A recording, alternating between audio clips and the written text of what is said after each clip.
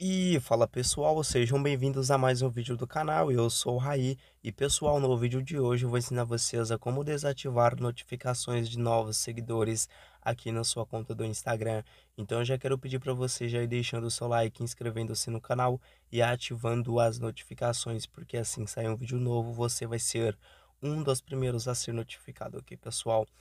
Pessoal, para quem não sabe, todas as vezes que a pessoa começa a seguir você aqui no Instagram ou que ela lhe envie uma solicitação para seguir você, o Instagram automaticamente te notifica, tá? Que você recebeu um novo seguidor ou uma solicitação, tá, pessoal? E eu vou ensinar vocês o passo a passo completo para você desativar essas, tá?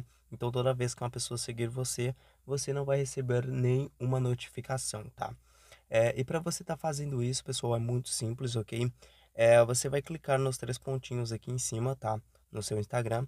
E você clicando, pessoal, aqui nos três pontinhos, você vai clicar em configurações da primeira opção. Clicando aqui em configurações, podem notar que ele deu para a gente aqui algumas opções e a gente vai vir na segunda opção, que é a opção de notificações, tá?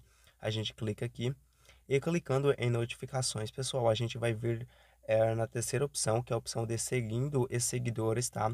Então, a gente encontrando a opção de seguindo e seguidores, a gente dá um clique sobre ele.